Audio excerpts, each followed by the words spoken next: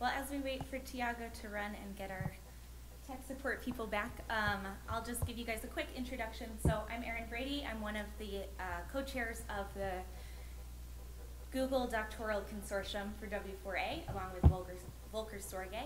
Hi. So we had our Doctoral Consortium on Sunday the 10th. Oh, great, thank you. Perfect. Okay. So this is a picture of our Doctoral Consortium. We had 6 panelists with us, or 6 students with us and 4 panelists for a half-day session. Each of the students was able to give a 20-minute presentation about their ongoing PhD research and then get 20 minutes of feedback from experts in the field. So first of all, we'd like to thank our panel. It was chaired by Raman from Google, and then our panelists were Chris Bailey, Hiro Takagi from IBM Tokyo, and Yu Zhang from Google as well. We also want to thank our review panel, Shadi, Chris, Janal, Simon, Avi, Philip, and Elise, and the University of Quebec at Montreal for hosting us. And then also thank you to Google for their generous funding for student travel and accommodations. So with that, we're going to have 3 of our Doctoral Consortium presenters give lightning talks in this session. The other 3 will present in the afternoon. And so we'll get started with Michael from University of Waterloo. Hello, everyone. Yes, I'm Michael Cormier. My supervisors are Richard Mann and Robin Cohen, and we also work very closely with Karen Moffat of McGill University. I'm going to be talking about the use of computer vision-based analysis of web page structure for assistive interfaces. So we define page structure analysis as the process of determining the semantic structure of the contents of a page. The typical approach to this uses analysis of the DOM tree of the page for evidence about the semantic structure. Now, this is convenient to access, but the implementation structure may not match the semantic structure, and it is implementation dependent. Our proposed approach is to analyze an image of the rendered web page for evidence about semantic structure. Now, this allows us to use the representation created by the page designer to convey the semantic structure to users. So what can vision do that the DOM tree can't? Well, it gives us implementation independence. We can see inside infographics and flash objects, and we're not dependent on any particular coding conventions or techniques. What interfaces can a backend based on this system support? Well, we've been looking at decluttering, screen readers, and region magnification, although I'm sure there are many others. Now, we start with page segmentation, the process of recursively dividing a page into a hierarchical segmentation tree of semantically significant regions. And you can see a lot of people can see an example there. This is useful on its own, but it's also useful for further stages in page structure analysis, such as region classification. Here's an example of a page segmented with our algorithm. It picks out the 3 main columns, and within the columns it picks out, for example, news article blurbs, and then segments the text of the blurb from the thumbnail or thumbnail placeholder. And here I show an example of a mock-up decluttering interface which can gray out non-focus regions. And there's 2 different sizes displayed. This is just a mock-up of the interface, but it's based on a real segmentation produced by our algorithm. Region classification is the process of labeling regions in the segmentation tree according to their semantic role in the page. We use a graphical model with a structure based on the segmentation tree. And we can do efficient inference on this because of the model structure. We've performed a series of experiments in region classification using area labels to create a ground truth data set. We attempt to predict the area labels. Now, we have encountered a few problems with this data. We have a lot of unlabeled regions, and the classes tend to be highly imbalanced, which is a huge challenge for any machine learning algorithm. Our results results from tests on a 35-page data set with well over 4,000 regions in total were promising, although they do show room for improvement. Common classes were recognized much more accurately than rare ones, as one might expect.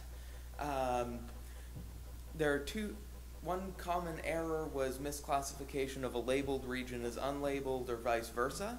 And we suspect that this may be due to the fact that a region may be unlabeled either because no label applies to it or simply because the page developer didn't assign a label to it. This can cause noise in the ground truth data, and that's always a problem for machine learning algorithms.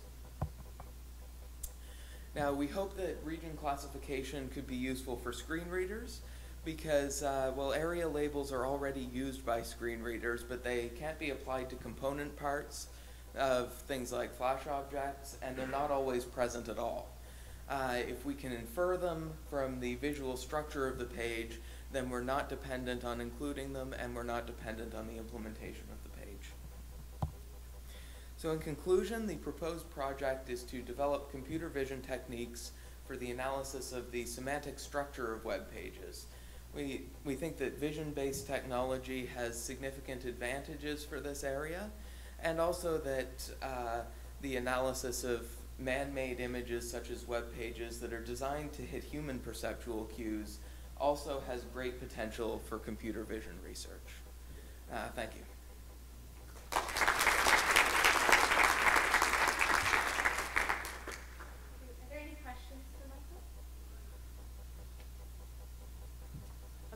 I actually have a question. I'm going to scoot up just so I can speak into the microphone. Oh, yeah, Simon, go ahead. Cool. So, can you tell me why you're using computer vision, but why do you not use the synthesis of the cascading star sheets, the DOM, and the rendering itself, so you can kind of pretend you're a browser? Right. I think in a practical system, we would do exactly that. For the current research project, we're trying to push the limits of what can be done using purely the rendered page. Our system is Bayesian top to bottom, so it would be relatively easy to integrate evidence from the, say, the DOM tree as well, which is an advantage over a lot of, say, rule-based systems that, for example, VIPS has a lot of heuristics, and it's a well-known one that's actually based on the DOM tree, but it's based on visual properties defined there. So yes, I think in a practical system we would do that, but for experimental control and for the for our hopes for this as a computer vision project as well, we're trying to push the pure vision as far as we can. Great. All right, well, I'd like to present you with a certificate to commemorate your participation, and thank you.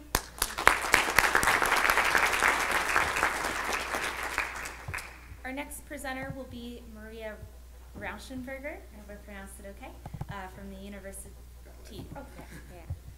from Pampa Fabra. So, hi, I'm Maria Rauschenberger from the University Pompeu Fabra in Barcelona. My supervisors are Ricardo Baez-Yates and Julio.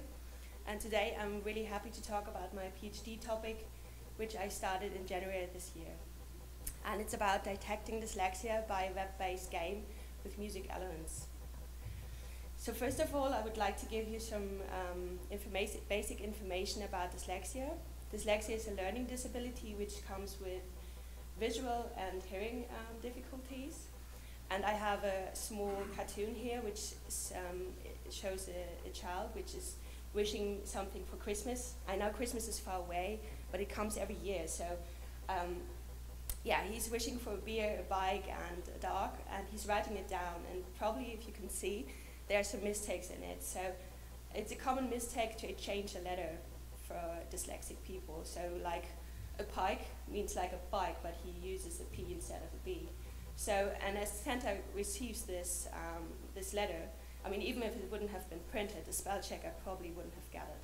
So, and then he sees what the child is wishing for, and this happens a lot in regular life. So just imagine you're a person with dyslexia and you're writing letters and yeah, getting real errors, real world errors. So, And how many are affected? 10% of the population have dyslexia, so this is quite a lot. And I'm normally talking about children, so, but it's not true, so it sticks with you your whole life. You have it, you normally get diagnosed with bad grades. It doesn't have to be, but it's still common. So people have bad grades in school because of spelling mistakes, and they're just as average intelligent than everybody else. So this is really frustrating, and just not for the child, also for parents, and everyone is really frustrated. So it does affect your whole life, and you have to practice a lot to overcome it. And there has been already some work on it, so exercises where people can learn how to spell, how to write, and improve themselves. Also with music, and how to overcome it. Also the detection have been investigated already, so how to detect a child where a person to detect if they have dyslexia or not. And they're normally related to words, to letters. And the idea is, or the thing is, if you want to give people more time to practice and not go through the frustration of school, like being detected because of bad grades, and start earlier to give them more time. How can we do this? Because how can we detect a child with dyslexia when they don't even know any letters? I mean, this is the main point. So how are we going to approach that if they don't know any letters, but we still want to give them more time? And as I said, there also come hearing difficulties with it. So the idea is to find the indicators for pre-readers with dyslexia and related to music to see if we can find indicators. And if we find them, as I'm pretty sure because I already looked into that, we integrate that into and detect it into a tool and detect and support people with dyslexia. So the approach is, what do you hear? And it's the idea is that you use the indicators we found already, like short-term memory difficulties, phonological memory, and working memory, and transform it into a task. So like finding the same sound, distinguish between sounds, short time interval perception. And this can be tasked to get to children, like the age of 3, and see if this is working. And I know what you're thinking. I mean, at the age of 3, they're really small, and they probably, if you give them a task, they don't want to do that. But there's a game called Memory, you probably know it, and it's with pictures normally, and you try to find the same picture under it, and it's a game. So if we transform this into, for music elements, and say, like, find the same sound instead of finding the same picture, then you have something to work with. And if we go along and use it on the digital basis, then we can get the metadata of it, go for machine learning, and try to find the distinguished parameters between the groups. So this is the main goal, to see if the indicators are working out, finding them while playing a serious game. So the next steps will be defining the dependent measurements, design a language experience study, and explore all the populations. To sum up, early and easy detection with music while playing a serious game. Thank you very much.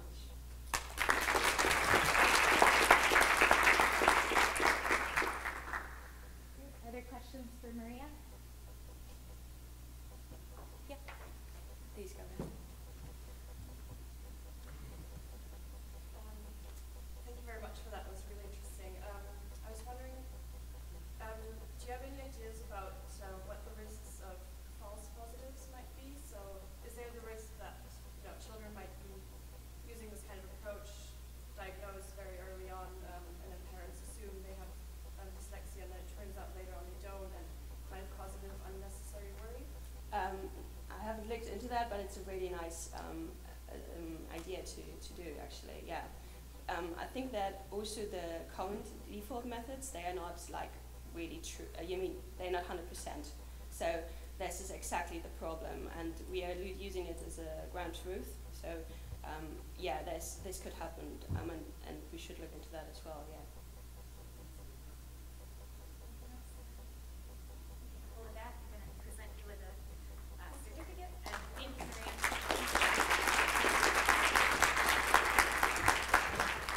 All right. Our last presenter will be Neil Rogers.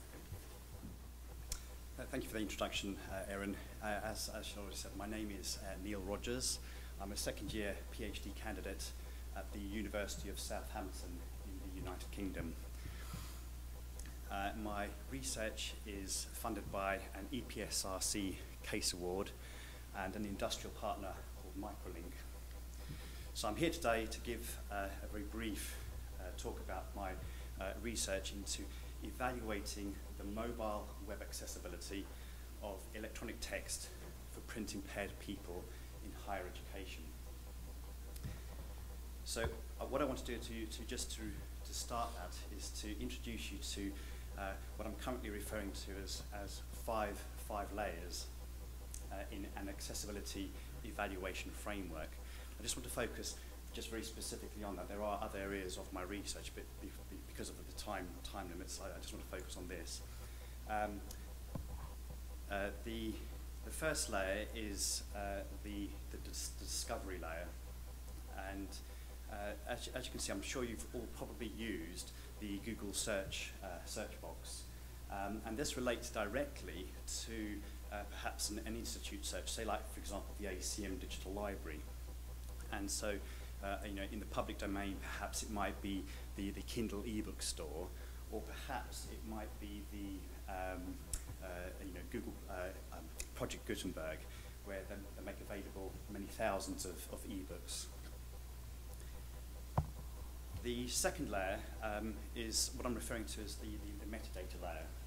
I just want you to take a moment to imagine the great library of Alexandria. So, for example, scrolls and manuscripts, floor to ceiling. Now, on each of those scrolls was attached a piece of string or cord, and on each of those pieces of string was a tag that had information written on it. And that information, it might have included, for example, the title of the manuscript. It might have also included information about the content of the manuscript. Now, that was simply there to help people to find and locate the information quickly. And that's what we refer to as metadata. So essentially it's data about data, or information about information. The third layer I'm referring to is the e-content format layer. Now, I'm just using essentially a web analogy here, as you probably already gathered. So we've currently got web-based formats such as HTML and CSS, which I'm sure you all know are used to create websites. Now, those relate directly to the electronic formats that are used for digital reading. So, for example, the EPUB format, PDF, or perhaps even Amazon's AZW format. Now, the fourth layer I'm referring to as the e-reader layer. Now, as we currently see here, you've got 5 mainstream browsers, and they relate directly to the applications and devices that are out there. Now, it's a challenge to test the accessibility of 5 main browsers. It's a completely different story to do the same for well in excess of 200 applications and devices alike. The final layer is what I'm referring to as the e-content layer, and that simply just refers to essentially a web page relates directly to the page of an e-book. Now, this might be where a person perhaps with a disability might need to work their way down through different levels within the document. So they might go through from chapters down through to headings, maybe down through to paragraphs, and then perhaps to, say, sentence level. They may even need to isolate single characters. Now, I want to bring it to a close in terms of how do these different layers integrate or work with a device, and they integrate into this accessibility evaluation framework. Now, this is actually based on a review of the literature. it was also based on taking two mainstream devices. So, for example, the Android platform and the iPhone, and actually sitting down with the devices and going through it systematically and working out exactly what a user needs to do in order to actually establish and understand these separate layers. Now, I just want to say that this is a work in progress, and some of the terminology might change. So, for example, I've referred to them as layers. It might be that I might change it to components instead. Now, the other thing just to point out here is that this evaluation framework is currently focused on higher education. And the reason that this is the case is that a user might need to search for a required academic e-text. So, for example, they might look for a journal paper. They might also look for a previous exam paper for revision purposes. And they'd use their device in conjunction with user agents or the applications or browsers on the mobile device.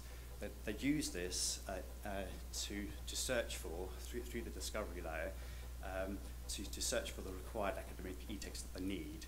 Once they found it, they would then be given the option to perhaps upload it to the cloud so they could use it across many different devices.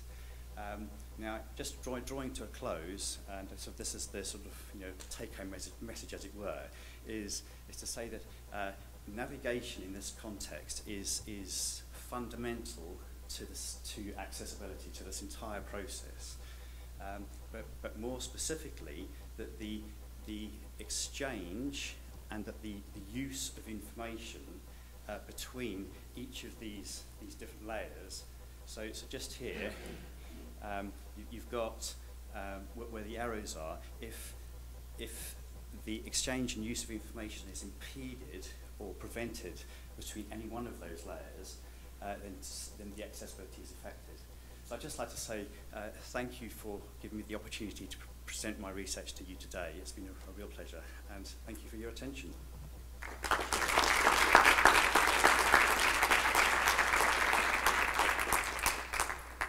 Great. Are there any questions for Neil? Okay, I have a quick question if that's okay. So going back one slide, there's, at least to me, it seems like there's a pretty big split between the discovery layer and then the layers that come after it, like the metadata, the e-content format, the reader, and the content itself. So do you think that the gap between those, between the discovery layer and then the 4 layers that follow, is maybe more significant, or there's bigger opportunities there for information to be lost or harder to access? Yes, I totally agree with you. I mean, that's certainly something that we are beginning to at the moment. I think in terms of sort of drilling down into that, is that we're looking at the potential of different categories.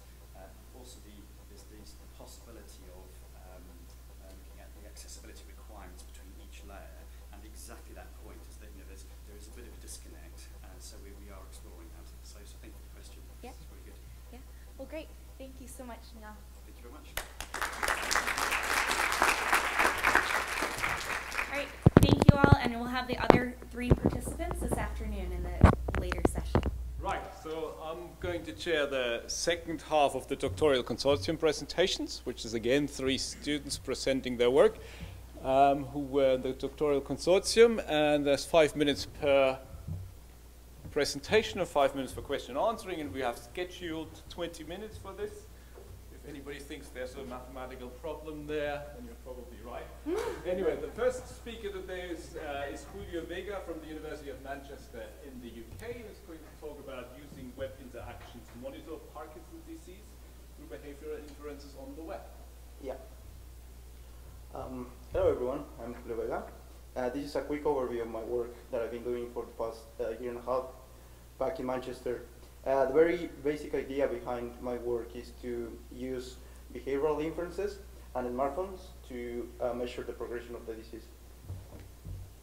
A bit of context on the problem. So Parkinson's disease is a neurodegenerative disorder. That means it's going to get worse no matter what. So patients can only use interventions and medication to try to lessen the symptoms.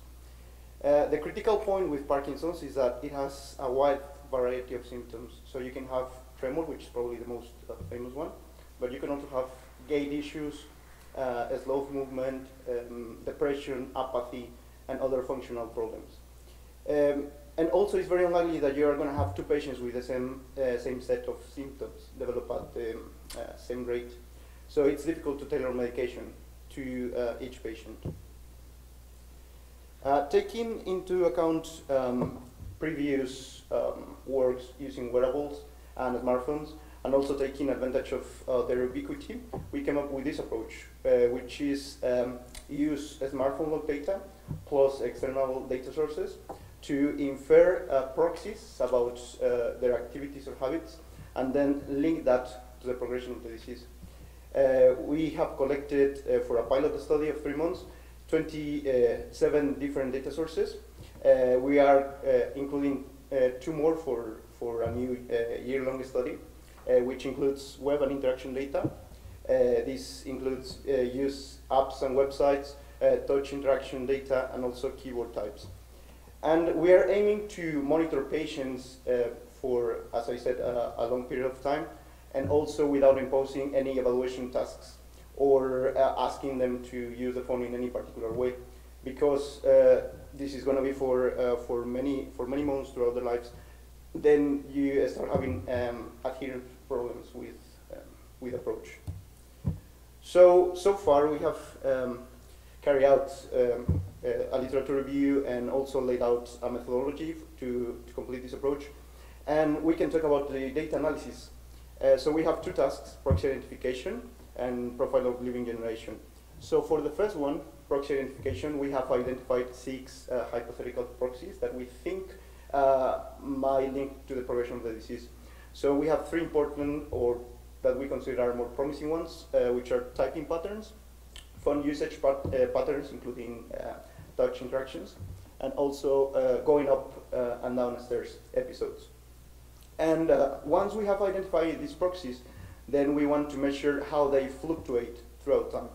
To do that, we came up with a metric called profile of living, which has 2 parts, an individual baseline and then fluctuations measured over that baseline. To get into a bit more of detail with this. So this is only for illustrative purposes. We can have, we can see a graph with time in the x-axis on a monthly basis from January to December. Then on the y-axis, we can have a scale to measure the different scores of the metrics that compose each proxy. So for this example, we have 3 metrics for the typing patterns proxy. We have typing speed, typing errors, and typing holds. Those are plotted in 3 gray lines.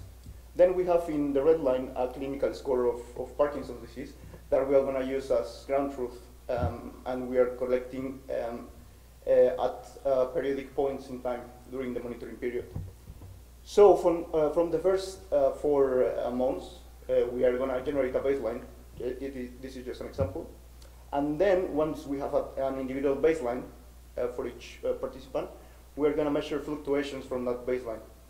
And once we have the scores of these fluctuations, we can run a correlation analysis to see if we are measuring Parkinson's disease at the same rates that the clinical scores.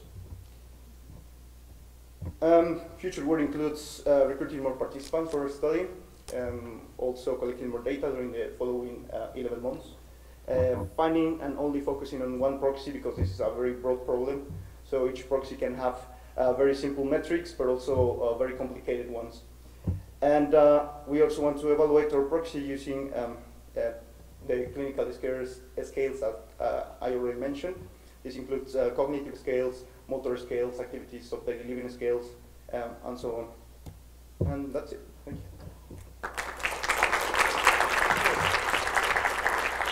Any questions, please?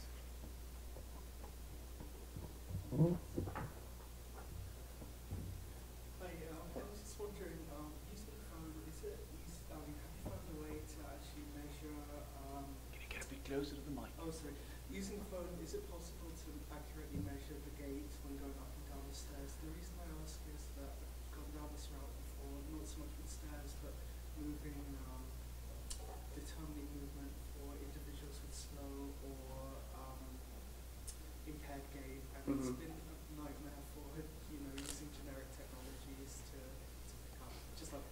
Yeah.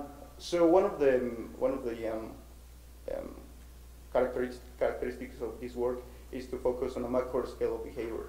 So we don't want to look at specific gait traits or very fine motor movements because I'm aware that can be very difficult, and you can, from noisy data without controlling conditions, that can be difficult. So instead of measuring gait details when going up or downstairs, we want to focus, for example, on episodes. So how often do you go up and down, or how long do you take, or the time of the day that you're doing that. So give it a more of context with the whole data set that we have with the different data sources.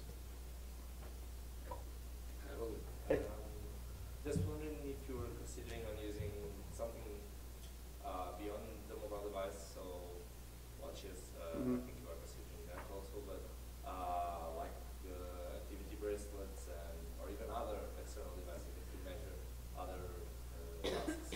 Yeah, so it would be very interesting. We considered it for some time. So we considered Android Wear watches or activity trackers like the Xiaomi Band.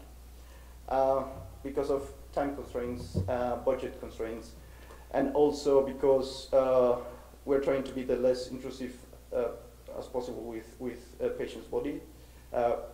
Probably we are going to have that out just for this project. But I mean, I also forget to mention this. If you have any suggestions, ideas on the methodology, the proxies, any issues that you think we might run into, I'm quite happy to discuss that later in the dinner. But thank you for the great question. I have one question. Yeah. Have you considered using a control group as well? Only with patients? Yes, it's only with patients. So this is a bit different from diagnosis. Yeah. And so we are hoping, because of the longitudinal approach, we are trying to tailor that to the specific patients, and those we can evaluate our inferences only among patients and not with a control group. But I hope that kind of makes sense. All right, thank you. Well, thank you very much. And of course, we've got a nice certificate for you, which you can trade. There you go. Right. So our next award winner is Flynn from the University of Maryland, and he's going to talk about developing a wearable tactile prototype to support situational awareness.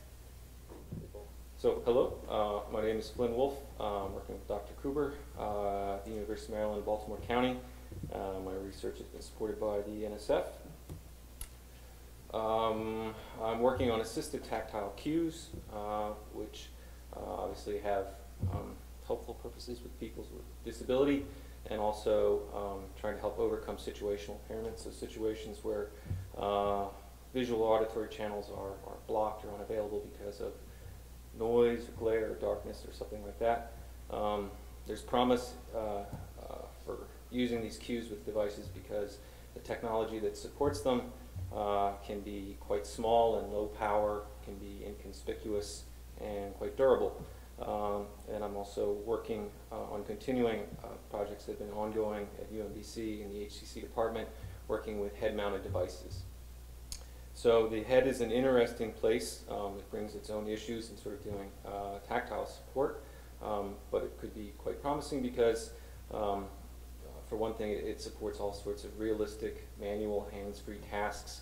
It also, I should say, it might work in conjunction with augmented reality and augmented vision hardware, which is just starting to sort of reach the market and catch people's interest, and it's sort of an under-researched area. So what I'm interested in is, can these tactile cues help with effective attention redirection and allocation? So can people use these cues and interpret them precisely and without getting frustrated? And if that is the case, how best can we do that? How can those cues be formatted so that people get the most out of them? How much is too much? How much can be presented, for instance, through a head-mounted device realistically? And in the real world, how do things like distraction, exertion interact with these things? Are those problems that have to be accounted for in terms of perception and comprehension? And last and certainly not least, what are the unique requirements for using these for assistive purposes? And what I'm hoping to produce ultimately is contribute to guidelines. Obviously, we've talked about this. There are tactile guidelines for all sorts of things, but contribute hopefully to the discussion on multi-parameter tactile cues. So cues can come in different types. You can vary things like pattern, amplitude, frequency, and waveform. I'm particularly interested in pattern. I'm also interested in terms of how research can be done on this subject in helping with further how things like participatory design can be used with tactile. So everyone has these experiences constantly, but trying to find common frames of references so that these discussions can proceed. And also, since I'm interested in sort of the fine details of how these signals are used, being able to look at what is happening with interpretation in process. So instead of just looking maybe simply at outcomes, try to understand how they're being interpreted in real time. So to that end, I've been looking at using situational awareness assessment methods like SAGIT, which are designed for that purpose. So I'd like to talk about 3 studies that I've conducted along these lines. The first was an exploratory participatory design study. Started with questionnaires and interviews to gather experiences that people had with situational impairment, and derived from that set of 7 use case scenarios, which I posed to focus groups. So try to get these people to think about real problems and how tactile cues could help. I did try using a vocabulary exercise to establish that kind of common frame of reference for language. So they gave them real cues and asked them to describe them so that people could talk about these things in a consistent way.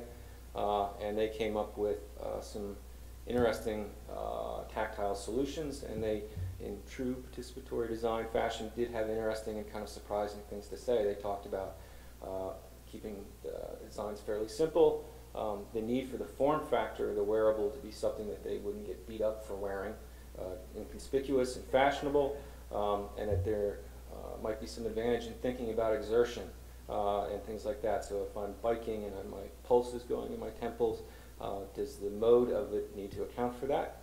And additionally, if you're giving directional cues and the head is moving, how do you account for that in terms of the azimuth that you are trying to cue the person towards?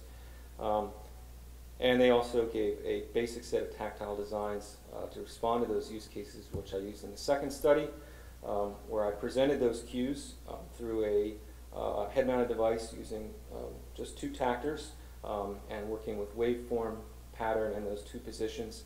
I also used a distraction condition, so to see how that would interact with people's ability to identify these cues accurately. So I gave them a whack-a-mole game, to try to realistically represent visual distraction and multitasking. So it's a game that they have to sort of look at and play at the same time, and used an acid TLX measure to see cognitive loading, how frustrating it is to try to do all these things at the same time. And found some interesting results. There's error at a fairly high rate in all of the work conditions, but there were some interesting findings in terms of what types of signals seem to work better than others in terms of error rate and cognitive workload, and also these ideas of patterns. So for instance, the focus group had talked about using increasing and decreasing patterns to represent spatial hazards that might be coming or going away from the user. So sort of almost like a simulated echolocation kind of thing, and people struggled with using those. So I took those findings into a third study and presented people with a tactile storyline. So basically a set of cues presented again through a head-mounted device that represented a series of spatial hazards sort of coming and going, and additional hazard coming and going from their proximity. And I asked people to describe what they were experiencing in terms of the SAGIT situational awareness method. So stopping them at various points through the storyline and asking them what they're experiencing in terms of the standard situational awareness model. So what they were perceiving, comprehending, and predicting. So essentially, what did you just feel? What do you think it means? And what do you think will happen next? And I also included some exertion conditions, so sitting, walking, and standing. And again, some interesting findings. I think there's more work to do in applying those methods. I'll hurry up. Yeah, so I'd like to understand more about how those changing proximity pattern signals can work better.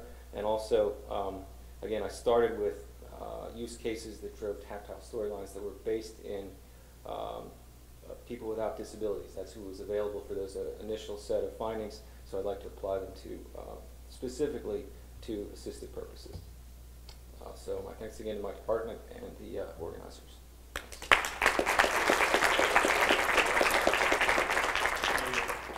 Time for a quick question.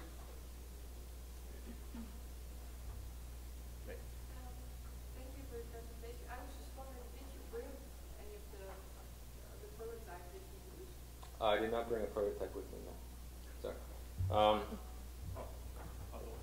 Go right ahead. I'll just point to some photos. Simon, quick question. So my question is, does it matter particularly that you're directing feedback based on the location of the kind of threat, I suppose, or whatever it is, or is it more important to just